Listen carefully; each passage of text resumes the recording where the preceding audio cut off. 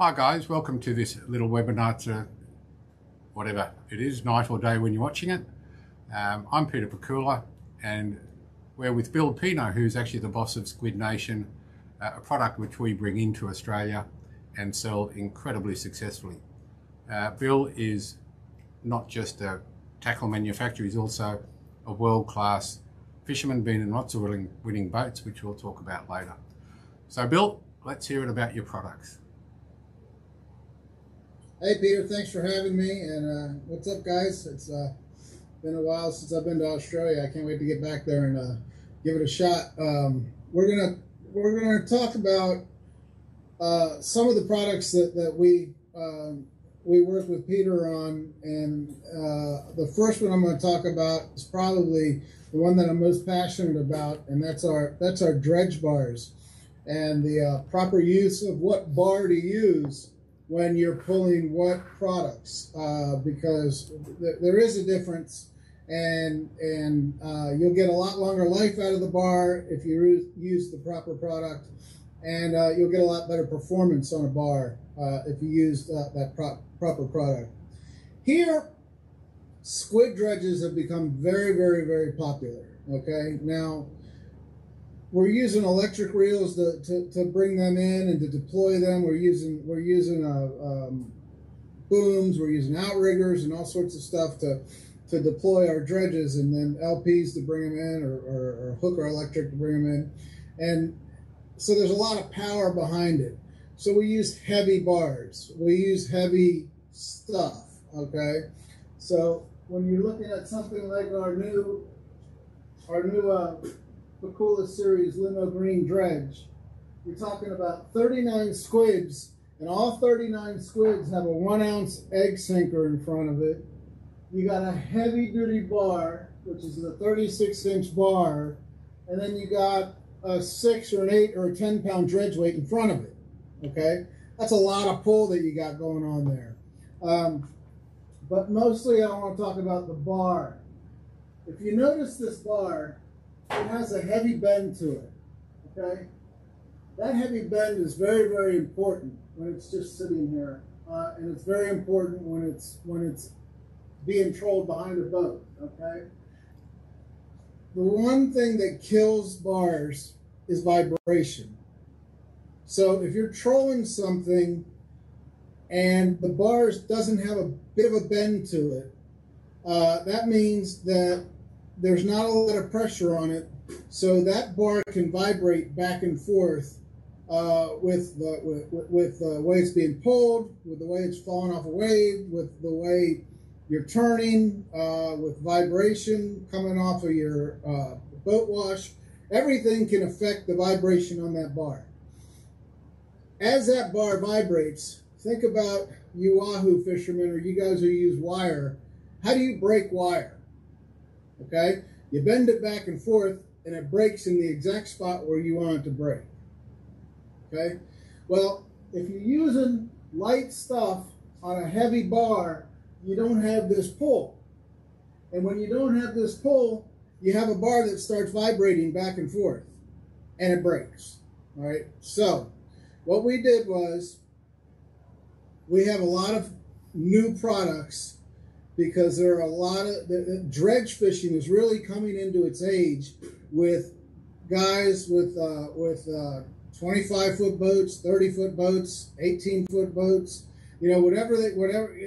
Everybody wants to get into dredge fishing, but we can't pull all this heavy stuff on a 25-foot boat that doesn't have LPs, that may be using downriggers, or that may be using hand, or maybe using an old 80 or something. So we had to lighten it up, okay? One of the things that we use that's light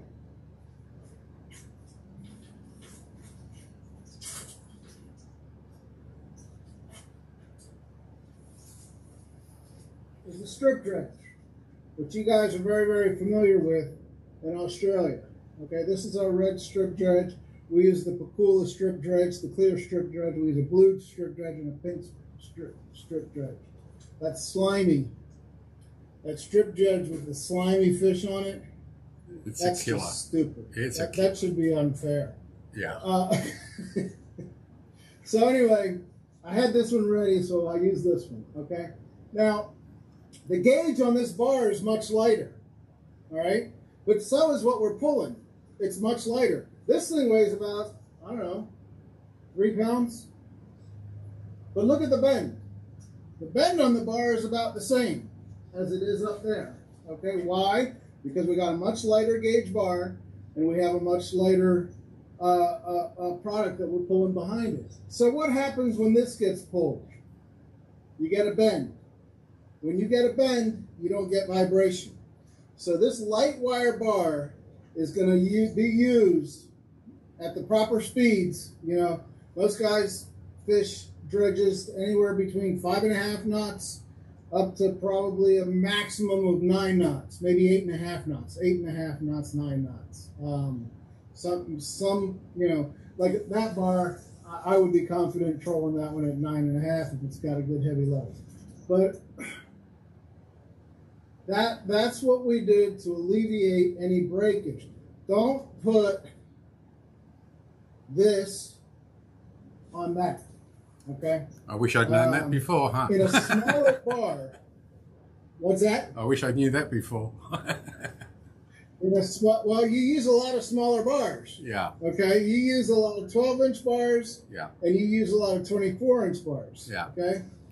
The further the distance from the tip of the bar to the center of the hub, the greater the vibration will be on the bar. Yeah. So when you use a small bar like a 24-inch bar, you don't need to have that bend because you've reduced the vibration by almost half or almost a third on a 24-inch bar.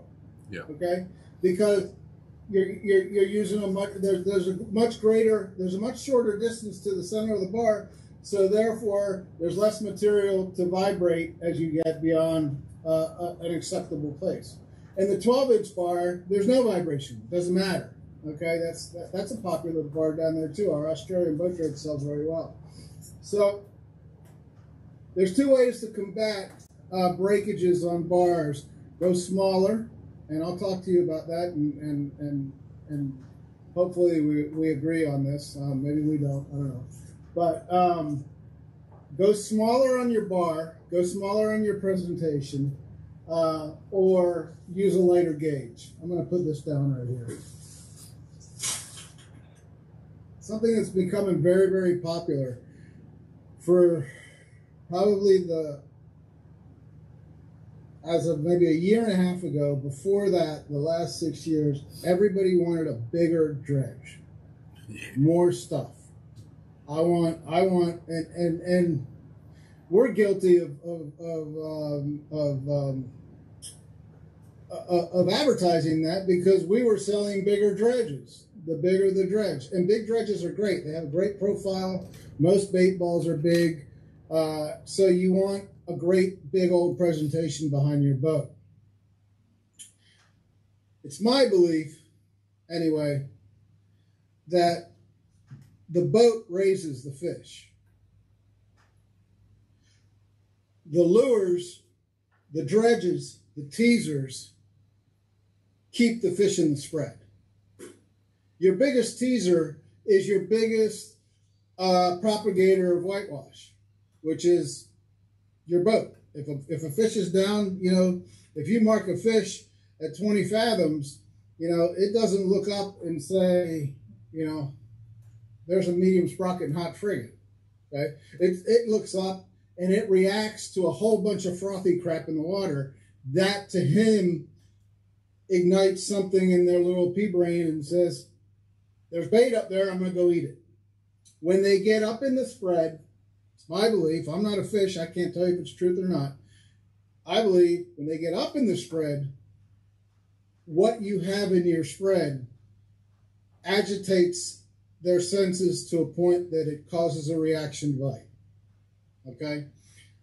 Whether it be the Lumo additives in the lure skirts that they can see better than we can, whether it be a bait ball in a dredge, whether it be the erratic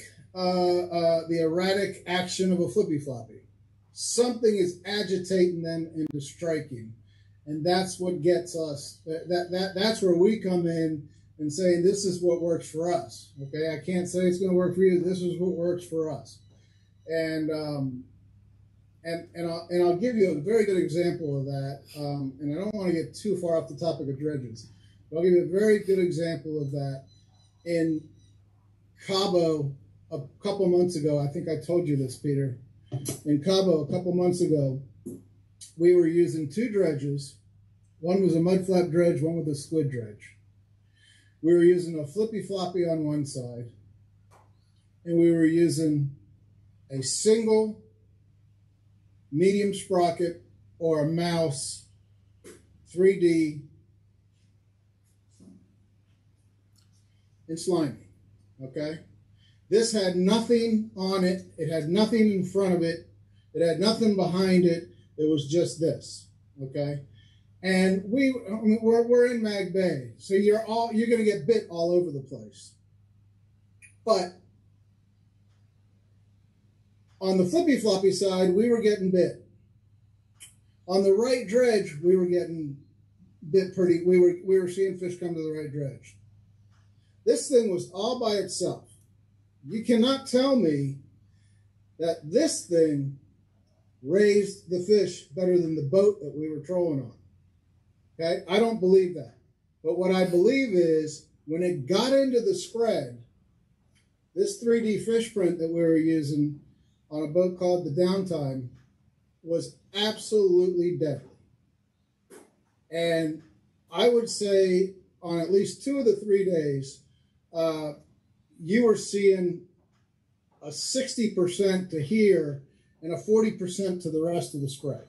Yeah. That was a phenomenal thing, and I've been the fish prints have been a little bit delayed in getting popular here, and I just don't understand why. When that fish gets in the spread, there's something about it. Maybe it's the lumina white skirt, maybe it's the slimy print, maybe it's the head, maybe it's the lightness of the 3D printed head. Who the hell knows? I'm not a fish. But I do know that in Cabo, this is our 3rd trip to Cabo already, and out of 3 trips, and I was with a lure manufacturer from a competing lure on another boat last year, the year before last, and he just shook his head. He literally just shook his head when he saw the action that this thing had, and the action it had, I mean, by striped marlin behind it. So I think the boat raised the fish. I think what you have in your spread caused the reaction to get bit. All right. So look, I thank you for that. And yet the response to the fish prints online has been absolutely. In fact, 90% of the stuff I sell online is fish prints. And yeah, even in Australia, you know, they're not tourist trinkets. They don't have fancy heads. They don't have the power in them.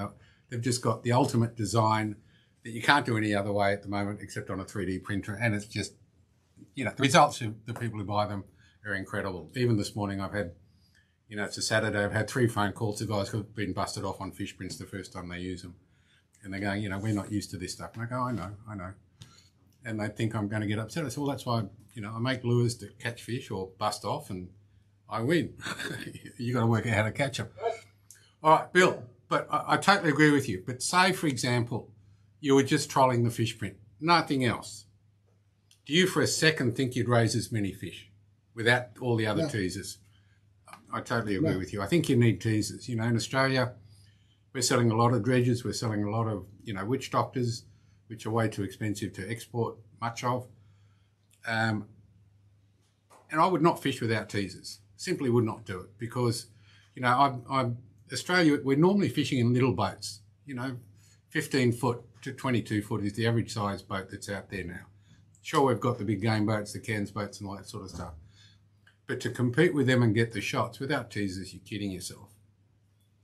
Okay? Like even when, you know, you're fishing for big money tournaments.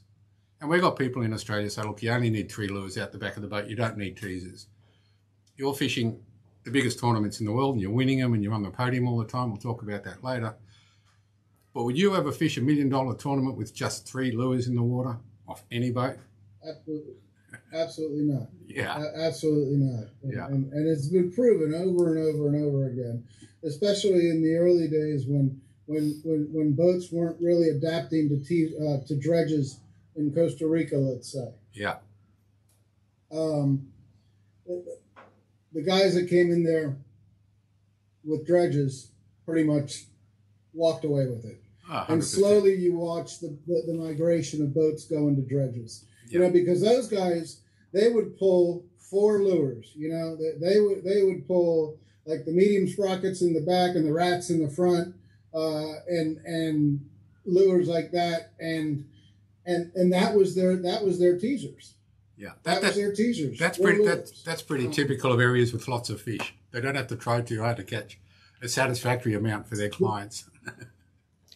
Yeah, but when you're talking about a tournament in that situation, we were the guys with the dredges learned how to absolutely crush it. Yeah, absolutely. And then they quickly learned that you didn't need a ballyhoo dredge or a mullet dredge. You could get away with a bright colored artificial dredge, and that pretty much, to me, solidified a lot of things. It's the fact that we can agitate a fish into biting. Absolutely. Well, I don't know what I'm supposed to disagree with. I haven't disagreed with anything you've said. The craziest thing I've ever seen, we went to the Bahamas to fish a tournament off Guana Cay. And all the big boats, of course, all 60-footers and stuff come in. And they moor up at the wharf, and immediately somebody gets out. He's got a folding table and a chair, and he's got 10 Yetis full of mullet. And some guy starts rigging mullet to put on dredges, and they're doing it 24 hours a day. And they've got, 60 mullet on a dredge? Something like that. Some insane amount of fish. Yeah. And they only last an hour and swap them out.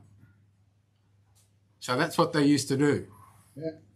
But even before that, you know, when dredges started, you know, part of the history of the dredges, and I think it started in Florida, was the dredges weren't towed in the beginning. They were actually used drifting when using live bait and kites and stuff, weren't they, to attract the fish closer to the boat and have a bit of sparkle and action under the boat, like a school of squid or even the sparkle. The early strip teasers, I remember in the boat shows in Miami, you know, back in the early 80s. And, you know, it wasn't for quite a while that they started trolling them. No, I think they actually did. I think that was the next generation was when you started seeing the strip teasers that were just being dropped in the water on the short riggers, and they kind of would bounce up and down while they were kite fishing or something like that, and they would use that. Yeah. But no, the original guys, and I'm sorry, they're legends, but I can't. Nick Smith owns a boat called Old Reliable, and his captain, which everybody will know. He was one of the original guys that used it, and there was a couple other guys that I'm not a Florida guy, so I don't know, but they were using. Get this, they were using in the beginning small dredges with 6 or 7 mullets. Yeah. That they were pulling. The original guys, I think, were using old rockfish umbrella rigs. Yeah. So they were real tiny dredges. I even heard that they got so proficient at using dredges that, I don't know if this is true or not, but I did hear this, that they would prefer to cut their dredge off than to have a competitor see the dredge in the very, very beginning. Yes, Fred Archer. I had a lot to do with Fred Archer early on when he was doing the spreader bars, which we'll talk about later. But yeah, he was saying that too. And I've got to admit, when we were developing things, I think I used to cut off witch doctors when other boats got too close.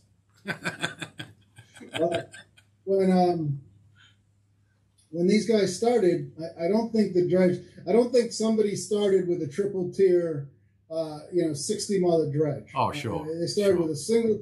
They started with a single tier with a 24-inch bar probably, and they had big old mullets, fresh mullets that they had caught, and they started seeing fish come to that. Okay. Yeah. fast forward to one of the trends that I'm starting to see, especially because the smaller boat is getting very, very, very popular here in the States. You know, that 26, it's crazy to say a 40-footer is a small boat, but around here, a 40-footer is a small boat nowadays. Yeah. Center console go fast boats, okay? And even some of the big boys, some of the world-class tournament fishing boats, I've noticed have started moving to a smaller, more compact dredge. Yeah. Okay. Very, very similar to the original mullet dredge, okay? But a little bit bigger than that. But, you know, 29 inches, something that's very easily manageable for this. When I ask them this, they tell me the exact same thing that I just relayed to you. When I ask them, why did you go to a smaller dredge? What's up with the 36-inch dredge? And they said, the boat raises the fish. Yeah. Once the fish get in the spread, they're looking for a bait ball. They're looking for a compact bait ball that they're used to seeing. That triggers a reaction to them. Yeah. So we're starting to see 29-inch dredges get very, very, very popular. When, you know, a couple of years ago, people were asking me, how can I make a 60-inch dredge? Can I make a dredge that'll hold 6 dredges? And I was like, geez, guys, I mean, what are we going to be pulling this with? Other boats? Are we all going to have like 2 Boston Whalers on each side pulling your dredges? Yeah. But so that's what I'm starting to see. Smaller dredges, more compact dredges, and it seems to be working very, very well. Okay, thank you for that. Now, what's the scenario? Okay, you've got a dredge out there, and you're bait and switching, or you're lure trolling, or you're trolling a bait. How close does a bait, or whatever the presentation with a hook in it, have to be behind the dredge for it to be the most effective? Hold on a second, I got something going on here. Let me just cancel this. All right. The spread that we use when we're marlin fishing has 2 dredges that on a pulley system, we have about, you know, anywhere from 125 to 210 feet back. 210 feet of line on the counter. Yeah. Okay. So you divide that by 50% to get how far behind the boat it is. So it's anywhere from 60 to 110 feet. Yeah. Behind the boat. Anywhere from 50 to 110 feet behind the boat. Okay. From there, we have teasers that, depending on the size of the boat, we have teasers that are usually set about a wake behind it and outside. Yeah. About a wake behind it and outside. We have 2 long riggers. Our 2 long riggers are naked ballyhoo, and those naked ballyhoo are set probably back about 20 yards behind the 4 teasers that we use. Yeah. Then we have 2 flat lines, and the flat lines, there's a train of thought here on the flat lines. Do you want to tease that fish off the teaser as you're bringing in the teaser, and you're dropping back that flat line? Therefore, the bait has to be a little bit in front of the flat line. Okay, so it's basically sitting somewhere just behind the dredge, but just in front of the teaser. Yeah. And then there's one of the things that's gotten very, very popular and almost mandatory in sailfish in these white marlin tournaments is anglers are holding their rods for 8 hours a day. Yeah. Okay. I know you like a hammock on the boat. I know, you told me. You bet. we hold the rods for 8 hours a day. Therefore, supposedly we're going to be more alert and more ready for when that fish comes. That's true when there's, 30 bites a day. Yeah. When there's 2 bites a day, we drift away, okay? Just like every other human being. But if you're holding the rod, then you can put that ballyhoo in the danger zone, which is just behind the teaser, okay? Because the idea is you're going to be ready if that thing decides to crash the bait, which it does a little bit more often if your bait is there. or you can kind of bring it up very quickly to your teaser to try and pitch them off the teaser or try and hook them off the teaser. Okay. But everything is it's how confident you are, and I don't even know if confidence is the right word. It's how confident you are in your spread, in that you have trial and errored on your boat. On a smaller boat, I see stuff much closer in. Yeah. On the boat we fish on, which is 64 feet, I see stuff quite a bit further back, quite a bit further spread out. Yeah. Trying to make that spread a little bit bigger. I see people with outboard boats try to put their stuff a little bit further back to get it out of that wash that's a little bit more prevalent on an outboard boat. Yeah. I don't know. I've seen fish eat the stern off of an outboard. So, it's again, I think what your presentation does dictates a lot of what you're doing. All right. I'll give you a real... Yeah, go on. Yeah, give me the quick... Yeah, go on. You go first. I'll give you a real quick story. We were fishing with a buddy of mine on the fish whistle, and we were big eye tuna fishing. And I said, do you mind if I put out a dredge or if I put out a flippy floppy? And he said, no, you can do anything you want on the inside there, but do not touch my Squid Nation Big Heavies and Joe Shoots and whatever he was using on the longs. Yeah. Those are mine. The captain was up on the bridge. He goes, those are mine. All right. So I said, I'll tell you what, we'll just start with your spread. It's your boat. You're way more successful than I am at big eye fishing. Let's do that. Yeah. So we put it on there, and it was pretty amazing. Actually, I had an Australian guy on the boat. I can't remember it. Matt was on the boat with us, and he saw this happen. The fish, the big eyes, started hitting the long riggers. Okay, those Joe Shoots and those Squid Nation Big Heavies that were out there. And he put 2 on the long riggers and 3 across the back, just straight off the tip, way the hell back there. Way the hell back there. And we started catching singles of big eyes, which is very exciting. I mean, it's 160, 180, 200 pound fish. So we knew that there was fish there. We knew that we were getting bit there. He said, put out your stuff now. We had 2 fish in the boat. We put out 2 dredges, and we put out 2 flippy flop. We put out 1 dredge, and we put out 2 flippy floppies. And the next bite was a wolfpack right off the stern of the boat. They went absolutely ballistic. They must have swam right by the damn long riggers, because they just came right into the flat lines and just destroyed us. It was an unbelievable scene. And we caught 9 big eyes. It was an overnight trip. We caught 9 big eyes in an hour and a half, and we were headed home by 7:30 in the evening because we didn't have any more room for fish. Wow. Yeah. So those teasers, in my opinion, helped bring that bite closer to the boat. Yeah, look, we sort of get this thing where, I've been fishing here for 30 years and, this is what we do. This is the best way of doing it. But, guys like you and me, we get reports from all over the world, almost daily, right? And pretty much every day we get a report or some sort of information. Yet you'll get these guys who live 100 miles away from each other saying, well, what works up there doesn't work down here. And it drives you nuts. I live in Queensland, and we got guys in New South Wales that, well, that's what you Queenslanders catch fish on. That doesn't work down here. Have you found any difference with the way you fish, whether you're in Morocco, the Bahamas, the Galapagos, or anywhere else? I find that everything works exactly the same absolutely everywhere. There's almost no difference in the systems.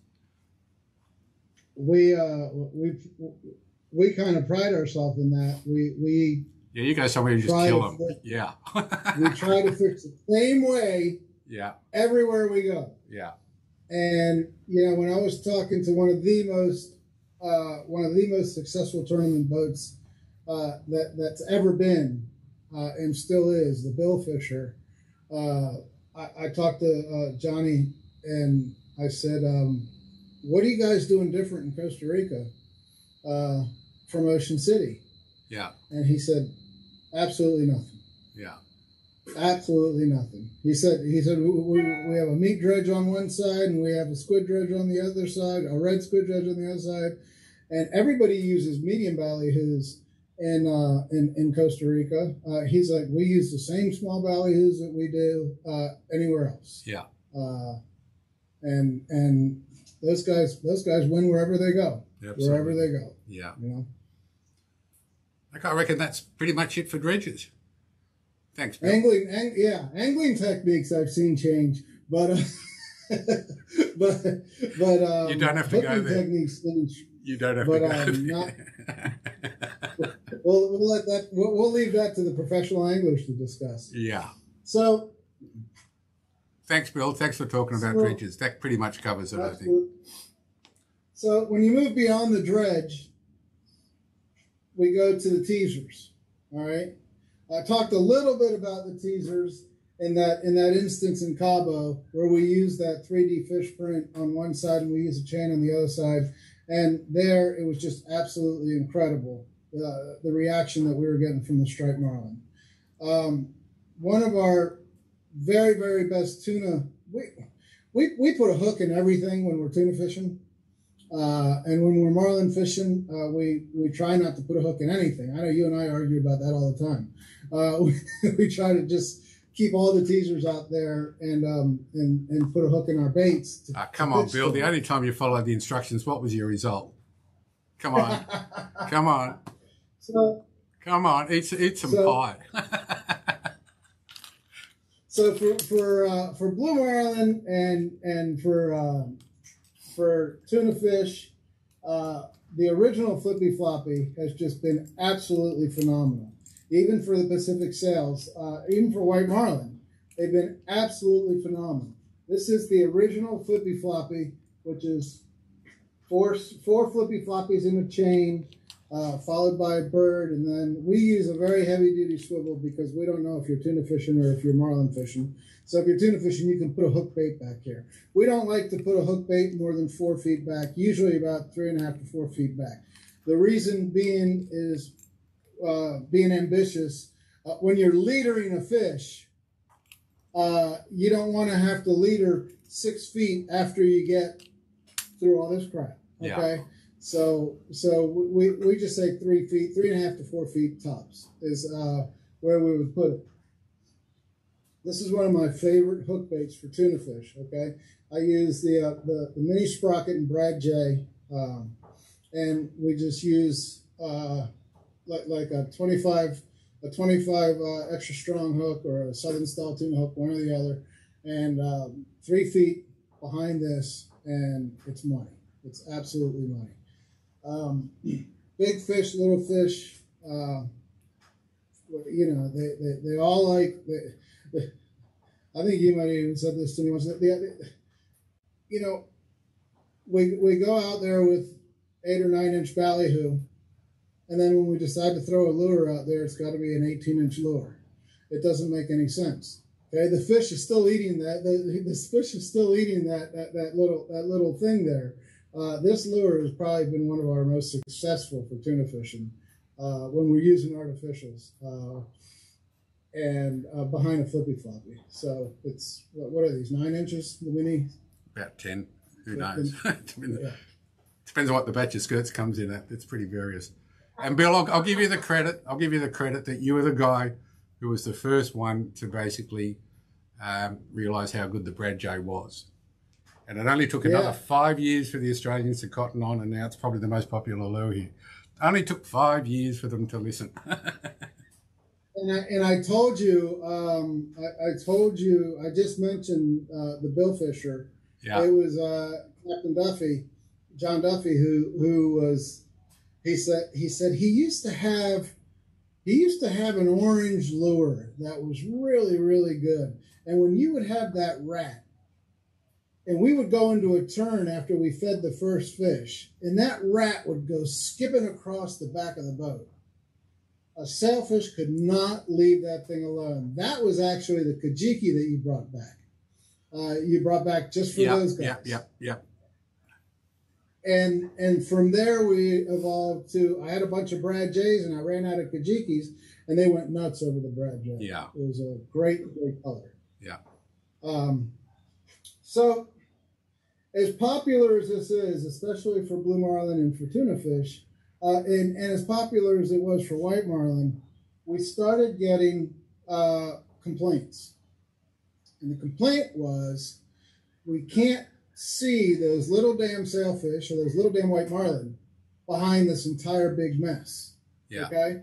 So the fish is beating us to the teaser, or the fish is beating us to the bait, and we're having a hard time getting them to switch off once they get all crazy. Right? So,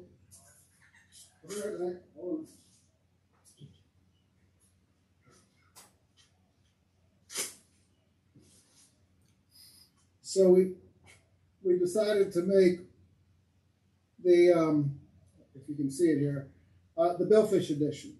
Yeah. The Billfish edition has 2 flippy floppies in the front, and then in order to be able to see what's going on behind there, it's a little daisy chain of 3 squids.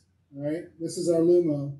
So it's a little daisy chain of 3 of these 9-inch Lumos behind 2 flippy floppies. You still got it's like a mullet, you know, party in the front, or a business in the front, party in the back, you know. It was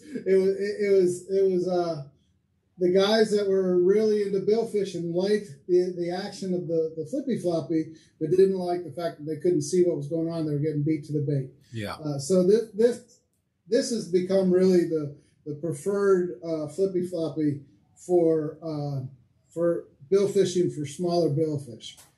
That agitation that you get out of that big 4-1, the original one, is absolutely killer for blue marlin. Yeah. Absolutely killer for blue. Blue marlin don't daintily come up and inspect very often. I think you were the one that told me the most aggressive bite that a blue marlin has is the first one. Yeah. So from that, we evolved even further down one more step. Yeah. Okay. Yeah. And this is strictly a game fish. This is strictly a game fish, like a meat fish type application.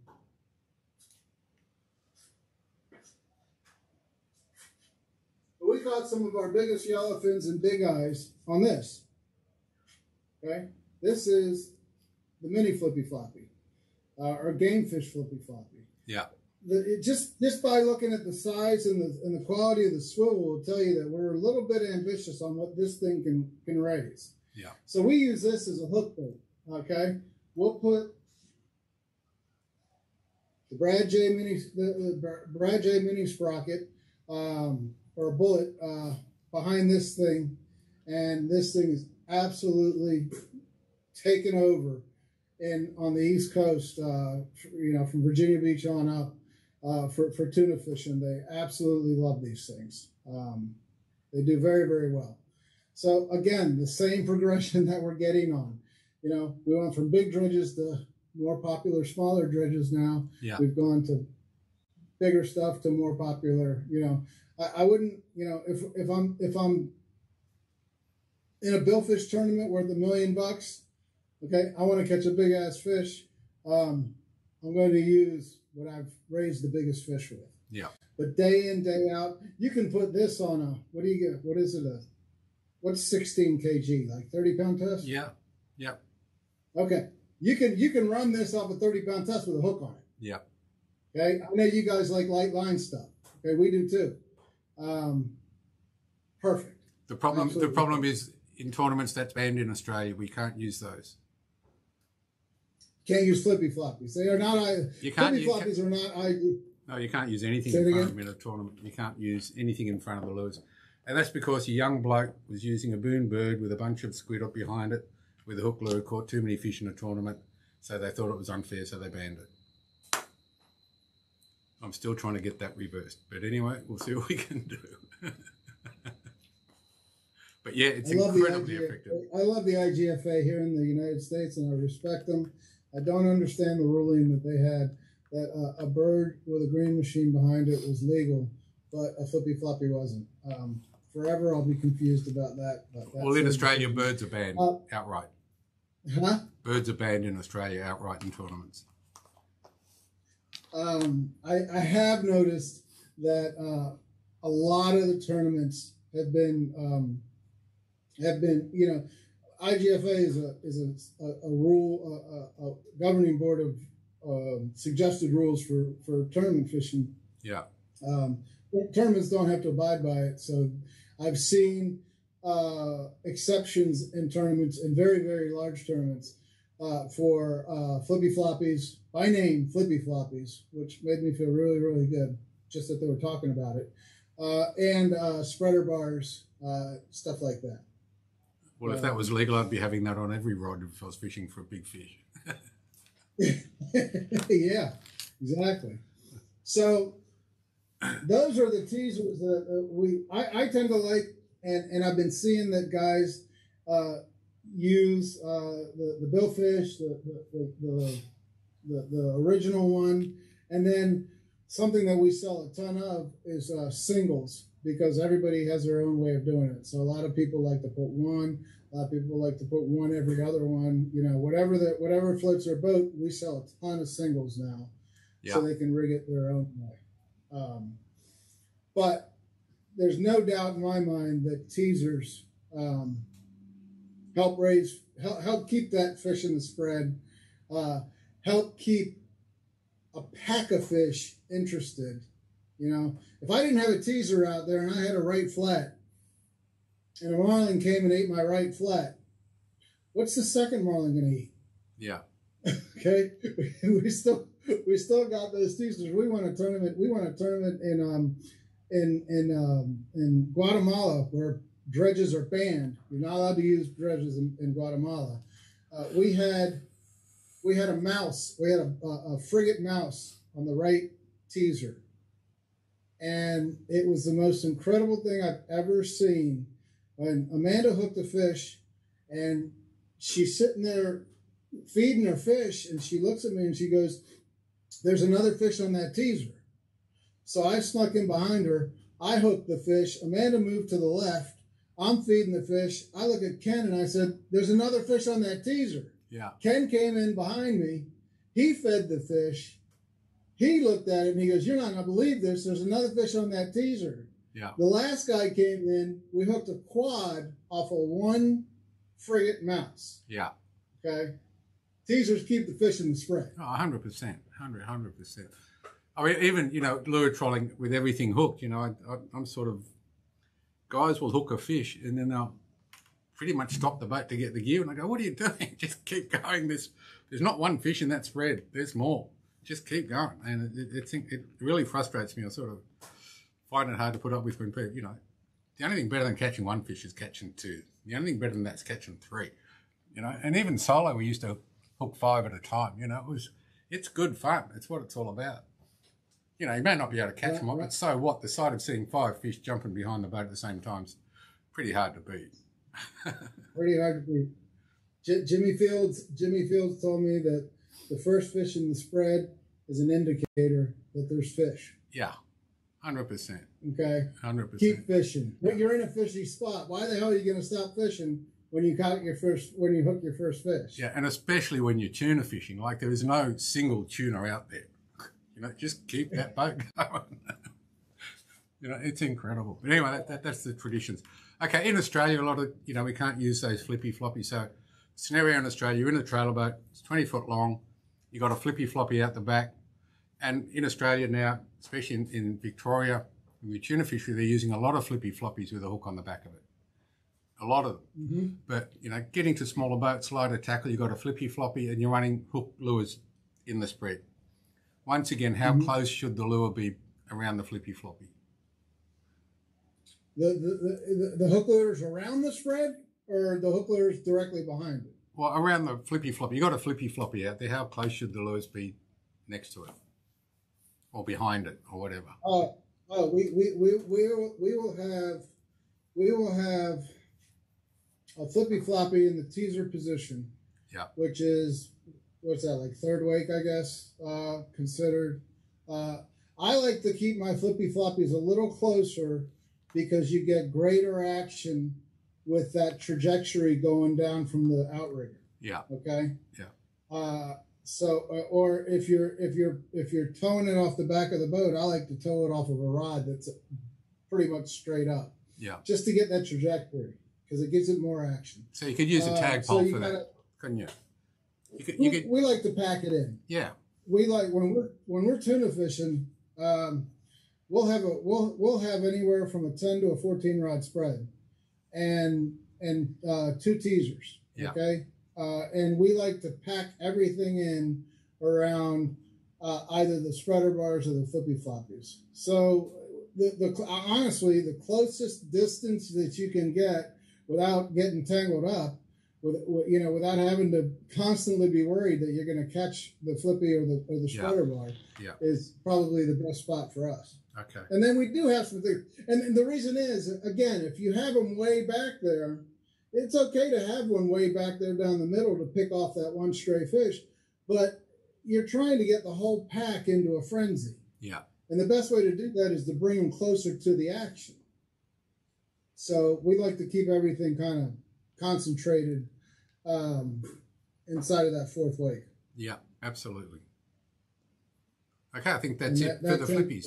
That tends to work for, and everybody gets so excited about watching a billfish behind a boat. I lose my noodle when you just start seeing explosions behind the boat and you have 14 rods and you know that it's going to hurt somebody. Because when you start seeing 14 explosions behind the boat and teasers getting absolutely mauled, that's exciting fishing. That's very exciting fishing. Absolutely.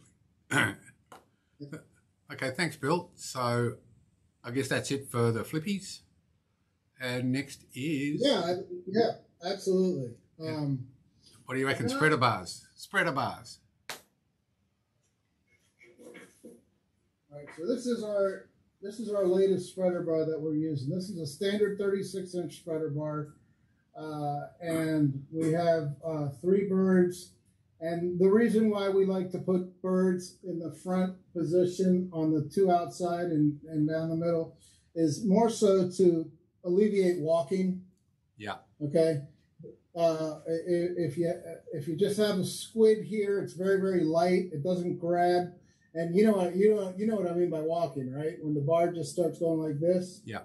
You see a lot less of that when you stabilize the bar with some birds.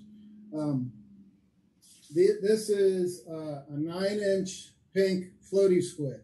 The great thing about these things, they've gotten very, very popular. We introduced them about the middle of last year. The foam is shot into the squid. Yeah. So this is not a cigar minnow.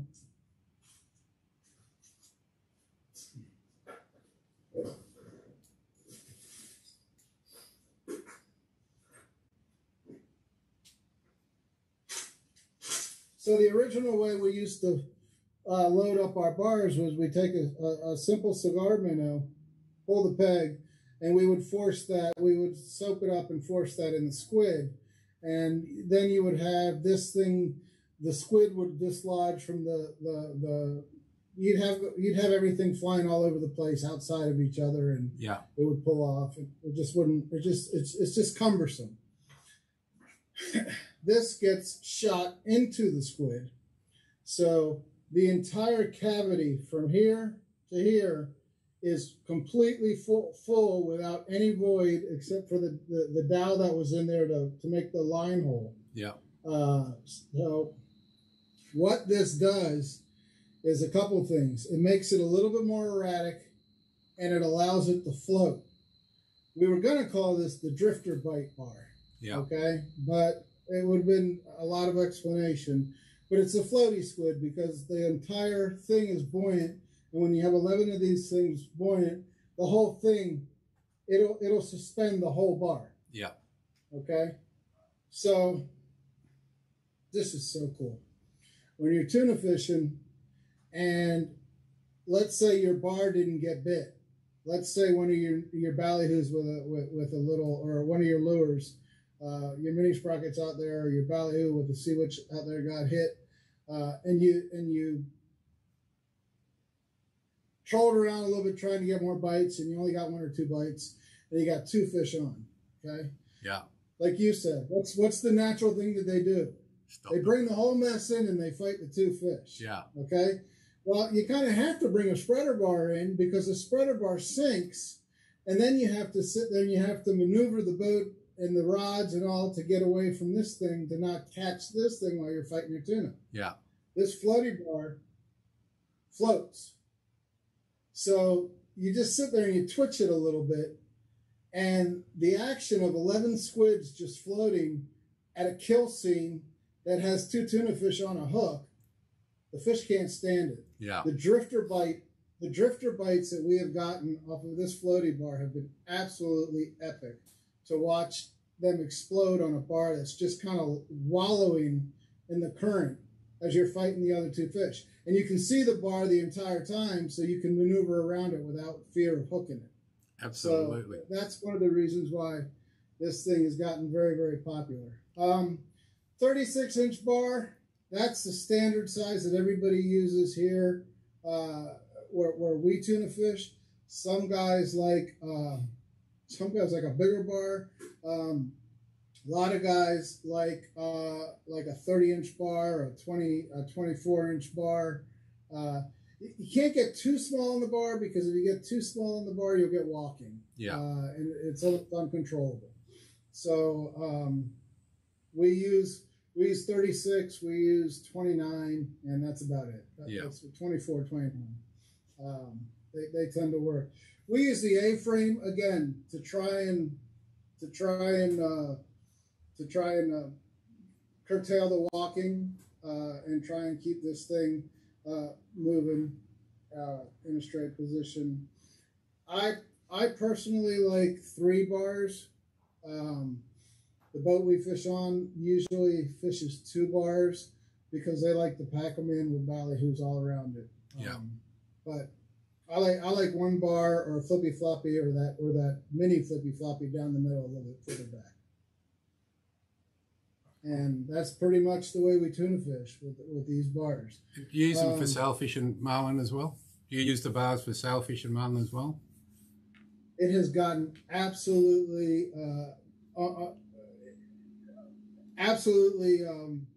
popular and gaining in popularity. It's funny because a lot of guys don't like to use bars because they're a pain in the ass to haul in to get away from a sailfish, to get away from a hot sailfish, and God forbid a blue marlin gets behind it, they could wreak havoc with this thing. Yeah. But then you see the boats that are winning tournaments, and damned if they don't have a pink spreader bar on their right side as a teaser. You are seeing it more and more and more across every ocean, not just in the mid-Atlantic where it started. I see it in the Pacific all over the place. I see it in the, especially I see it in the Pacific in El Salvador, in Costa Rica, just about every place we go now. We see a lot of these being used for billfish teasers. Fantastic. Yeah. And the cool one of the greatest things, I know I keep going back to this, but any type of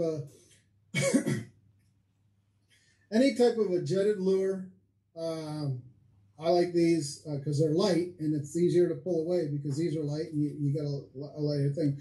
But any type of a jetted lure with no meat stuck in it, and then if your captain is absolutely adamant, like so many captains are, that they must have a ballyhoo or a bonita strip or a dolphin belly, mahi belly, then you don't want a jetted lure for that application in a teaser because the jet will help wash it out a little bit faster. Yeah. Oh, did you know that those are actually... But we've been using these and the Lumo sprocket, medium sprocket, and the rat frigate, the mouse frigate. We've been using them without any bait, and we've been getting tremendous success. Yeah. Did you know that the fish prints are actually floaty lures too? They keep getting hit, so you never realise it, but they actually float as well. So you can have them alongside those floaty bars, and away you go. There you go. Perfect. Perfect. Good stuff. Well, thanks, Bill, for that. Thanks for letting us know about the spreader bars. And well, we'll now just talk about the fact that you've got an incredibly successful business with your products. You've grown immensely, bought other companies and all sorts of stuff, and your booms and all sorts of stuff. So you've been doing unbelievably well. And you've sold a hell of a lot of Pakula lures ever since you became our distributor. But I think the most important thing to our customers is, okay, Bill Pino, he's got a good business. Of course, he's promoting Dredges and his products. What they probably don't know is that over the last time since you became our distributor, the amount of tournament winning boats that you get on in these multi-million dollar, huge boat tournaments like Bisbee's and El Salvador and all these other places where you're pretty much on the podium every single tournament you get into. And I've been keeping track of your winnings, wondering when you're going to have enough money to buy Pakula lures and I can retire. And I figure in the last 3 or 4 years, you've actually been on boats winning a total prize money of about $6 million, at least $4 million. You want to run through some of those stories? Yeah, I never really did that. I know you asked me to do that, but we never really listed them. But I've just been fortunate. I've been fortunate to get on boats that all the boats, aside from very, very small, intricate details, we all fish, and this goes back to what you were talking about earlier. We all fish the same way, okay? We all fish the same way. 4 naked ballyhoos, maybe a blue marlin lure, probably a hookless blue marlin lure, 2 dredges, 2 teasers, light line, no drag, and keep that damn boat moving every time you hook up. And the guys that we fish with are just so damn good. They're so in tune the entire time. I remember when I first started tournament fishing, what was in the cooler was equally as important as to what was in what baits we were using. Okay, we had to make sure there was 3 cases of beer next to the ballyhoos.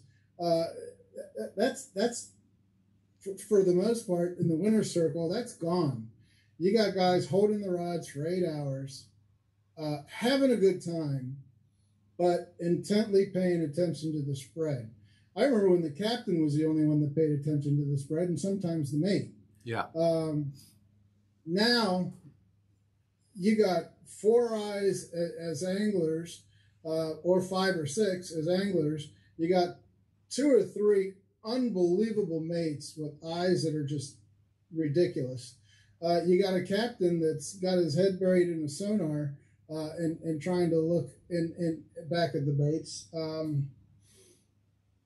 The element of surprise, whether it's a good thing or not, has kind of gotten away from that billfish that pops up behind the boat, because so many people have such good eyes and so many people are such good anglers nowadays that it's almost like it's expected, you know?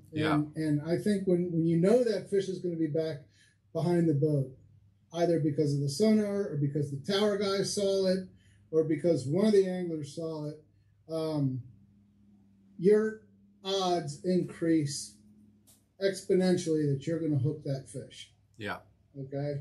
And all the boats that I've gotten to be a part of, the King 2, most recently in the Unomas, the Tranquilo, which I spent 6 years on, and we just had an unbelievable run, and the Blood Money, which my nephew runs, and it's our team on the East Coast, just had a phenomenal year, pretty much placing second in every damn tournament we got into. Yeah. There's a serious fun about it, and it's and we're all pretty much on the same page. There's no longer any arguing about what we should do. And the one thing that I noticed about these teams, especially the Blood Money, since it's my home team where I live, the amount of practice time that we get together as a team really helped us become, trust nobody wants to miss a flatline bite. Okay. Yeah. But I damn well know that if I miss that flatline bite, that fish is going to get picked up by my long rigger guy. Yeah.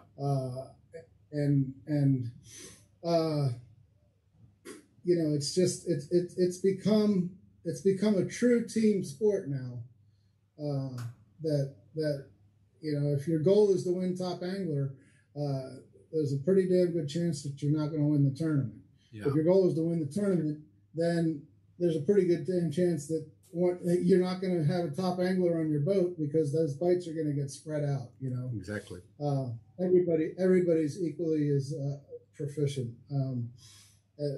as the next guy. So that's, and you got to have the vibe. You got to have that good vibe. Anthony says it. Ken said it. Victor said it. You got to have that vibe of you just want to fish with these guys. Yeah. And it really, I guess you leave that superstar status, to the guy that wants to get top angler. Now if it's an angler tournament, that's great. But we're in it for the win. The big check comes in the win of the team. Absolutely. Oh, well, good luck to you, Bill, and thanks for all that. And I certainly appreciate your time. I will tell you a story about the Bisbees. We were on the Tranquilo and we fished all three of the Bisbees. There's a Los Cabos, which is the Marlin Magazine tournament, I think it is that they call it, the Bonnier tournament. That's 2 days, and then there's the Little Bisbees, and then there's the Big Bisbees, and all three of them pretty much run back to back to back. Okay, and we were in. Ken asked me if I would come fish the Bisbees with him, and he had won the Bisbees 2 years prior. He had won $2.9 million between the Big Bisbees and the Little Bisbees. They won both of them. Then they took a year off or something, and then he asked me if I would come. I had heard about Mag Bay. Yeah, I wanted to go to Mag Bay. I didn't want to fish the Bisbees. A, it's a huge money tournament, and I'm not that much of a gambler. And B, my goal is to go catch a bunch of striped marlin. Anyway, he said, "I promise you, we'll go to Mag Bay the day after the Bisbees. Yeah, but you got to fish the Bisbees with us."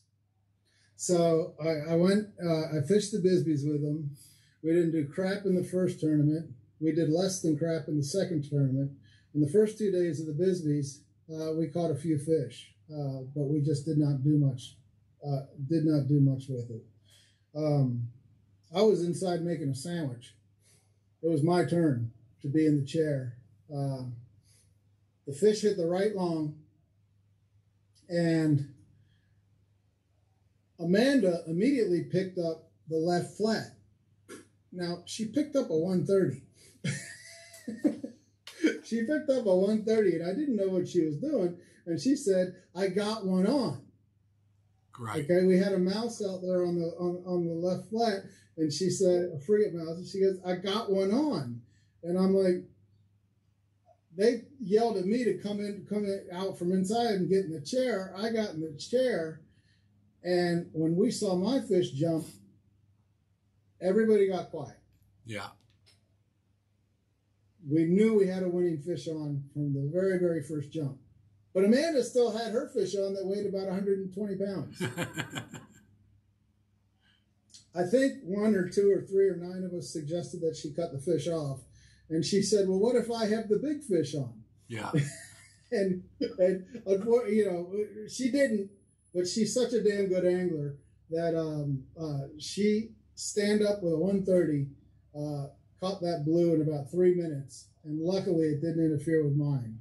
Oh man, women and fishing. Even my wife Jo has done the most insane things. If you'd have told me that a little 5'3" blonde, as skinny as a rake, can do what she did with granders and 130s, she caught her first grander in less than, I think, 5 minutes. And everybody's looking at, everybody's panicking. Oh, nobody told her a thing. She was screwing it up, and she had the rod sideways. The line was cutting her wrist. She still got the scars, and the fish just swam to the boat. I think they just like women. They look up and go, "Yeah, she's pretty. I'm coming for a look." Unbelievable. So we had my fish on for 42 minutes. We had my fish on for 42 minutes, and I'll never forget this because we have it on video. And the last 6 minutes, 7 minutes, there was not a word uttered. Yeah. That's the confidence you have in your team, right? We had Victor and Daniel as our mates, and I was on the rod, and it was just it was perfect. There was nothing said, we gaffed the fish. It ended up being a 577, and on the last day of the tournament, we won 1.4 million and won the Bisbees. Sweet. Which was pretty cool because I wanted to go there to go to Mag Bay. I had no interest in the Bisbees, and it turned out, winning the Super Bowl. And did you go to Mag Bay? We went to Mag Bay. We went to Mag Bay the day after the awards ceremony, and I'm not going to lie to you. I don't drink, but there was a lot of headaches on the boat from the guys that do. Oh, I bet. They were hoping that we would take one more day off before we went to Mag Bay. The first day we caught 75, the next day we caught 102, and the third day we caught 56 before we decided to come home. Wow. Oh, good on you, Bill. Well, thank you. That was a good week. Thank you very much for your time, and I think the information you've given, I've learned a lot. I guess I've got to order a lot more of those other products you mentioned, floaty stuff and little stuff, which I guess you did intentionally because you're the ultimate fisherman and you catch me every time. So thanks for your time, Bill. Really appreciate it. Absolutely. Take care, guys. I think that was excellent, Bill. Good. Good. Let's just hope it recorded properly, which I'll know eventually.